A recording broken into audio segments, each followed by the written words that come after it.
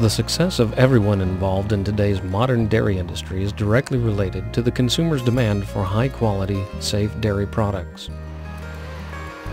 To meet the consumer's demands for these standards, processors continually seek high-quality raw farm milk. Procurers and marketers of raw farm milk are very aware of the increased emphasis on quality. As a result, dairy producers are typically rewarded with milk quality-based incentives. Component levels in milk, such as butterfat and protein, also have a great impact on dairy producer payments and processor expenditures. The only way to evaluate the safety, quality, and component levels of milk is by an analysis of a sample that accurately represents a particular lot of milk. Inaccurate sample analysis results caused by poor sampling methods or improper sample handling procedures can compromise our food safety system, have a detrimental impact on the quality of dairy products produced for consumers, and have a significant financial impact on producers and processors. For these reasons, the importance of proper sampling procedures and sample handling cannot be emphasized enough. In this video, we will discuss proper milk sampling techniques and the proper physical handling of milk samples. We will also cover some of the basic laboratory analyses performed on milk samples. This information should provide you with a greater appreciation for the importance of following proper procedures regarding all aspects of milk sample collection and handling. First, let's discuss the regulatory requirements regarding individuals who sample milk or physically handle milk samples in Kentucky. The key point to remember regarding sample regulatory requirements is sample chain of custody.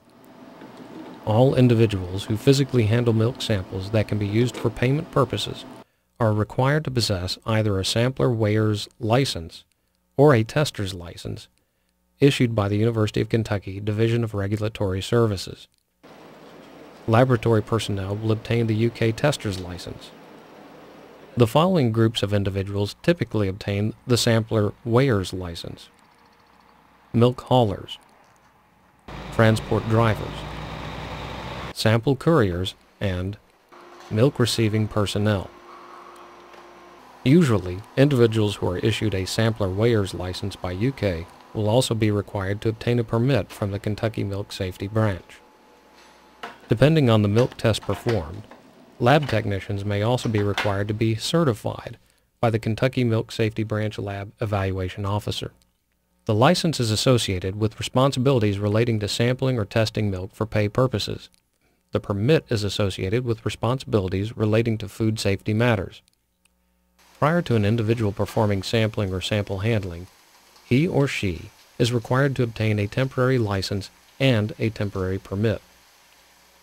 These temporary documents provide the opportunity for a new employee to perform official activities under the supervision of a licensed supervisor. This training period provides time for new employees to become thoroughly familiar with their responsibilities and the rules and requirements regarding sampling milk and the handling of milk samples. Similar requirements exist for laboratory personnel. They obtain a temporary tester's license and receive appropriate supervision and training. After adequate training, both sampler weighers and testers are required to take a written exam. After successfully completing this exam and demonstrating the ability to perform their responsibilities, an applicable full license and permit will be issued. All individuals who have responsibility for care of milk samples are required to be licensed. Possessing a license ensures that the sample chain of custody is maintained. Now let's examine proper milk sampling procedures.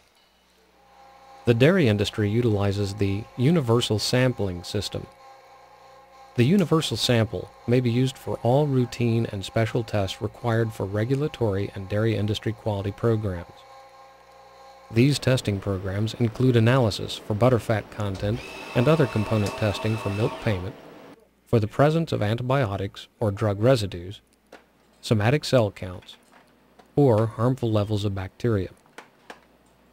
After a milk hauler determines a producer's milk is acceptable for pickup, a sample is obtained with a sanitized dipper. The sample will be placed in a properly identified sterile container.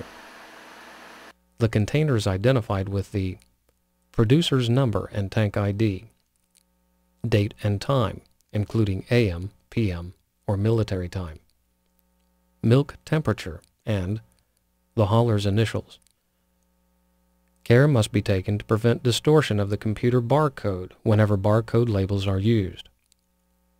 All information must be recorded legibly with a waterproof pen. The milk must be well agitated prior to taking the sample. The dipper is rinsed in milk at least twice to remove any remnants of sanitizing liquid. The container must be filled away from the bulk tank's opening, and care must be taken not to touch the inside of the container or the container's lid. The sample container is filled approximately 3/4 full, or to the container's fill line. This allows enough airspace for the lab technician to mix the sample properly prior to laboratory analysis. After the sample is obtained, it must be immediately placed into the hauler's insulated sample storage case in an ice and water solution. The ice and water mixture ensures the sample will be maintained at the mandatory temperature 32 degrees to 40 degrees Fahrenheit. The use of a floater or rack in the insulated sample case helps to maintain the water level at approximately the same level as the milk in the sample container. This helps to ensure the sample remains at the proper temperature and prevents water from contaminating the sample. At the hauler's first farm pickup, he or she will obtain an additional sample to be used as a temperature control. The temperature control will be identified with the same information as the producer's official milk sample, plus the initials TC.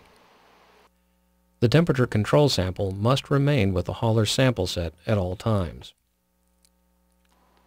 Each farm tank on the hauler's route will have a separate record and will be individually sampled and weighed. When the hauler arrives at the milk plant, he should have all paperwork accurately and fully completed and arrive with a complete set of samples. The milk receiving personnel will examine the hauler's paperwork and samples and evaluate the tanker's milk quality and obtain a tanker sample. This sample will be used for antibiotic testing and other tests of milk quality. After the load of milk is determined to be acceptable or is cleared for unloading, the milk hauler can begin unloading the milk and will transfer the samples to the plant's sample storage refrigerator. Each plant is required to have enough sample storage capacity, typically representing 3 days' bulk milk shipments. The samples should be placed in the refrigerator in an orderly fashion. The type or style of the sample container will determine the degree of caution required when storing the samples. In all cases, the storage procedure should maintain the sample's integrity and prevent the occurrence of leaker samples. Now, a licensed person at the plant has responsibility for oversight of the samples stored at the facility. This will usually be one or more of the receiving area personnel or a lab employee. The licensed plant representative is responsible for monitoring the condition of samples in the refrigerator. The refrigerator is required to be monitored with a recording device or to be checked daily to ensure the proper sample storage temperature of 32 degrees to 40 degrees Fahrenheit. A daily log record should be kept for the refrigerator with entries that include the date, time, including AM, PM, or military time, temperature, and licensed person's initials or signature. Similar requirements are also established for sample storage refrigerators found in laboratories. Usually, a licensed sample courier will arrive on a routine schedule to pick up these samples for delivery to a testing laboratory. The courier will check the sample storage conditions and record his observations. If at any time the sample storage conditions are not appropriate, such as the temperature being too warm or freezing, clear notation should be made and the sample should not be used for official testing. The sample courier is responsible for carefully packing the samples in a manner to minimize leakers and to maintain the appropriate sample storage temperature. When the courier arrives at the official testing laboratory, he will transfer sample responsibility to the lab's licensed personnel. In some instances, samples may be required to be shipped to the laboratory. When this occurs, the person packing and shipping the samples should be licensed, and the person receiving and unpacking the samples should be licensed. If the temperature of a set of samples is ever questioned, the temperature control should be double-checked and used as a reference. If these procedures are carefully followed, the sample chain of custody will be preserved. The sample chain of custody is very important. If a milk quality or regulatory test result is challenged, a legal chain of custody is required for the test results to be valid. Now let's discuss what happens to the sample when it arrives at the laboratory. It is important for all licensed individuals who sample and weigh milk, or who physically handle milk samples, to have a basic understanding of quality control and laboratory concerns related to milk production and dairy processing. This example represents the typical composition of milk. The main constituents of milk are water, butterfat, protein, lactose, and ash. Dairy herds will have their own unique milk composition, but the constituents will vary around levels similar to these. Factors impacting milk composition include the breed and genetic potential of the dairy herd, herd health, the producer's feeding program, and the season of the year. A higher level of butterfat in milk results in a higher price for the producer. This is just one example of why accurate milk sampling is important. Milk samples are regularly analyzed for butterfat and other milk components, somatic cell counts, bacteria counts, antibiotic residues, and added water. Other tests conducted on milk samples include analyses for sediment, aflatoxin, and pesticide residues. Many of these test procedures must be conducted within 48 or 72 hours from the time the sample is obtained. The results of these tests, in part, determine whether a producer's milk is acceptable to be marketed and will impact the producer's pay price. Butterfat. Tests for butterfat can be conducted using one of several test methods, but most tests today are conducted using elaborate electronic instrumentation. Somatic cell counts. Somatic cell counts are an indication of general herd health, particularly regarding mastitis. Somatic cell counts exceeding 300,000 per milliliter will prevent most producers from receiving a quality premium. Milk with counts exceeding 750,000 cells per milliliter is considered abnormal and exceeds state and federal standards. Somatic cell counts can be obtained with a microscope or with several approved electronic instruments. Somatic cells tend to rise with the butterfat portion of the milk. Therefore, adequate agitation is extremely important for determining a herd's actual somatic cell count. Bacteria. Bacteria are virtually everywhere. Some bacteria are harmful and some are not. All milk will contain some bacteria. Producers put forth a tremendous amount of effort to keep bacteria in their milk at a minimum. Bacteria counts exceeding 100,000 per milliliter violate state and federal standards. When this level is exceeded, corrective action must be taken immediately. Milk haulers should always follow proper procedures to keep bacteria at a minimum. This includes using good hygiene and sanitary equipment. Also, never touch the inside of the sample container. Make sure the farm tank is properly agitated. Sanitize the bulk tank outlet valve and always keep the sample between 32 degrees to 40 degrees Fahrenheit. Improper procedures can result in an exaggerated bacteria count, causing the producer to lose quality premiums, or even result in preventing the producer from being able to market his milk. Antibiotics. The presence of antibiotics in milk is illegal. Each tanker load of milk is screened for antibiotics prior to being unloaded. Some people are allergic to antibiotics and could die from exposure to them. This makes antibiotic testing one of the most important safeguards for the dairy industry. Stringent action is taken whenever illegal antibiotic residues are found in a producer's milk. Added water. Added water tests are conducted using a cryoscope. This test is also referred to as a freezing point test. It is illegal to add water to milk. Milk with added water is considered to be adulterated and cannot be sold. Water can unintentionally get into a producer's milk tank through improperly working milk systems or poor milking procedures. Haulers should use precautions to ensure their activities do not result in a positive added water test. This includes double rinsing the sample dipper to eliminate water and sanitizing solution from the dipper prior to sampling, and using a floater or a rack to store sample containers in the insulated sample case. This helps to prevent water entering into the sample container. Also, it is important to make sure the milk hose is disconnected from the bulk tank prior to rinsing. Sediment. The sediment test involves filtering the sample and evaluating the filter disc. A soiled filter disc indicates the milk has not been properly protected from dust particles, or that udders and teats were not properly prepared during the milking procedure. Aflatoxin.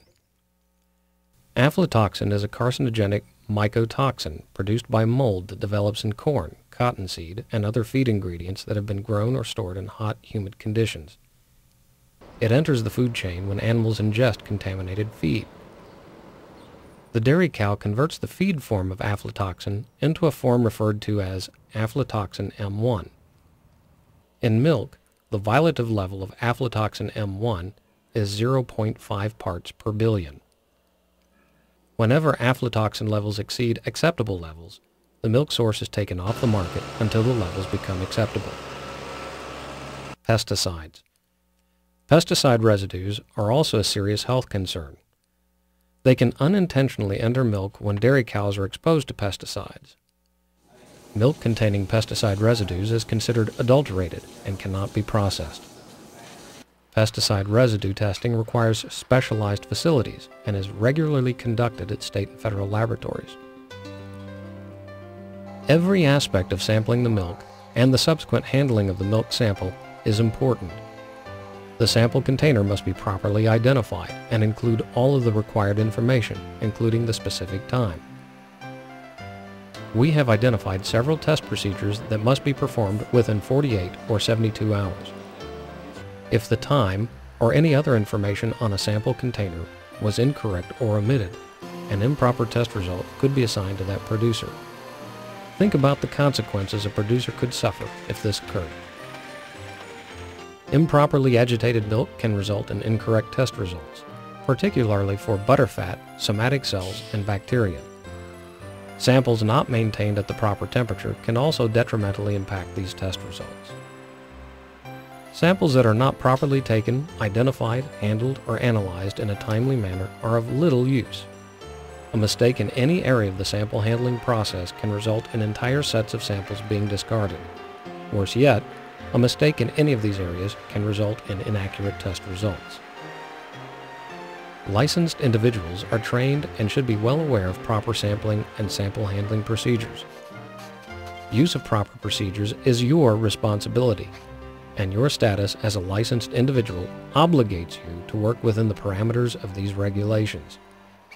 Every aspect of your job is important. Don't find yourself falling to the temptations of taking meaningless shortcuts. The dairy producer, dairy processor, consumer, and you have too much at stake. When each individual involved in handling milk samples takes time to perform his or her job correctly, everyone wins. Dairy producers are rewarded for their efforts when they produce high-quality milk. Processors are able to produce high-quality dairy products. Our state's dairy industry is in a better position to thrive, and consumers can be more satisfied with high-quality dairy foods.